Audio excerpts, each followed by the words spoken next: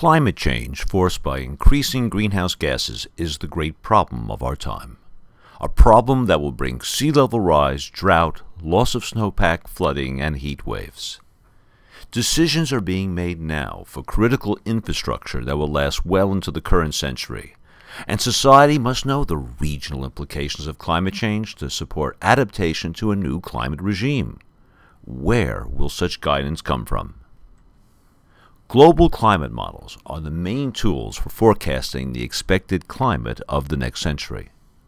But the current generation of global climate models are too coarse to provide detailed information on how climate will change locally. For example, global models do not consider the key mountain barriers of the Northwest, such as the Olympics and Cascades.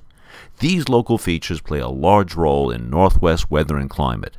How can society acquire regional climate predictions? We need a technology that can translate global climate model forecasts to their local impacts. Fortunately, such a technology exists: regional climate models and dynamical downscaling. In dynamical downscaling, a much higher resolution climate model capable of simulating local weather features, called a regional climate model, is embedded within the global model. Since the regional model domain is much smaller than the global model, it can be run at much higher resolution, thus simulating and forecasting critical local features. Consider an example. This graphic shows the projected temperature changes at the surface between 1995 and 2095 using a global climate model. There's warming shown by the red colors, but little indication of any influence of the regional mountains. Now compare the global model results on the left to a regional climate projection on the right. The effects of terrain are clearly evident, with warming being much larger in places. Why is the warming greater in the regional climate model? Because it includes the melting of snow on the slopes of regional mountains, which are not considered by the global model. When snow melts, the dark earth absorbs the radiation, producing enhanced warming. Local terrain also affects precipitation, enhancing rainfall on the windward side and producing rain shadows on the leeward side.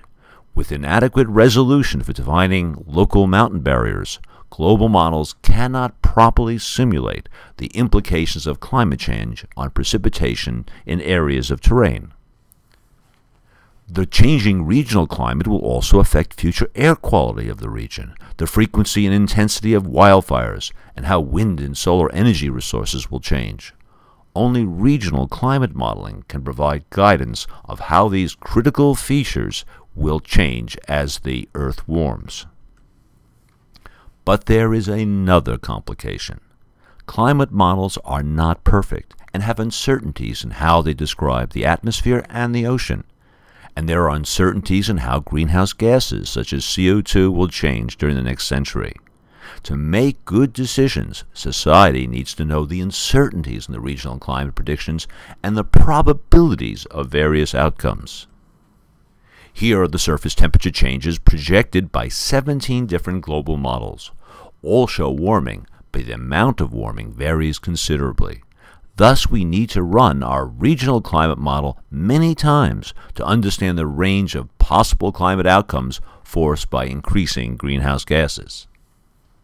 The proposed UWClimateModeling project will run a high-resolution regional climate model called WRF at a resolution of 12 kilometers over the western United States, compared to the typical resolution of 150 to 200 kilometers used by global climate models. We will do this for 1970 through 2100, driven by several dozen global climate simulations. To reduce costs and to allow running several regional climate simulations simultaneously, the model will be run using cloud computing. We have already done this successfully on the Amazon cloud for several century-long simulations. The regional climate model will also be used to drive ocean, air quality, and hydrological models to understand the impacts of regional climate change on a wide variety of societal issues. Funds contributed to this project will be mainly used to support graduate and undergraduate students. It will also help support necessary staff members and computer resources. Furthermore, the regional climate modeling results will be available to decision makers throughout the western United States. The science and technology developed and applied in this project could be used anywhere in the world and could even be the start of a vibrant new industry. Your help is needed because it will be nearly impossible to secure support by any other way. Federal climate research funding is collapsing, and agencies like the National Science Foundation see such work as too applied. So thank you for considering this project.